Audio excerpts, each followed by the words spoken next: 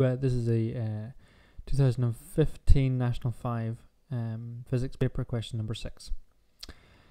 Paper mill uses a radioactive source and a system to monitor the thickness of paper. And so you can see here the paper going through these rollers. It enters this region right here where there is a radioactive source, and it's emitting particles which are traveling through the paper into this GM tube. Could be particles, could be gamma rays. The radiation passes through the paper, is detected by the GM tube. It says the count rate is displayed on the counter as shown, and so that's what we see here, this number 700. It says then the radioactive source has a half-life that allows the system to run continuously. That's not relevant necessarily to this question, but what it does mean is that the radioactive source does not need to be replaced very often because it's got a long half-life.